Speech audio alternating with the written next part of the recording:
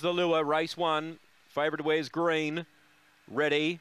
Away. Hutch averagely away. Their speed judge Jed the inside will lead.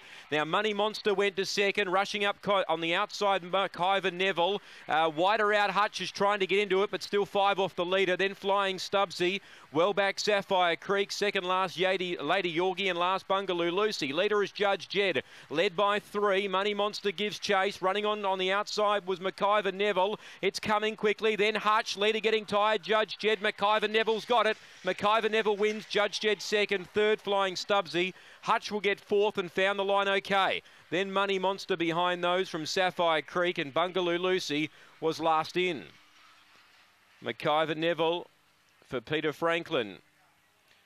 Every time we see Pete come to Mount Gambier, he normally brings a team of winners. And Mt-Gambier-06012017 has run them down to win. Judge Jed will hang on for second.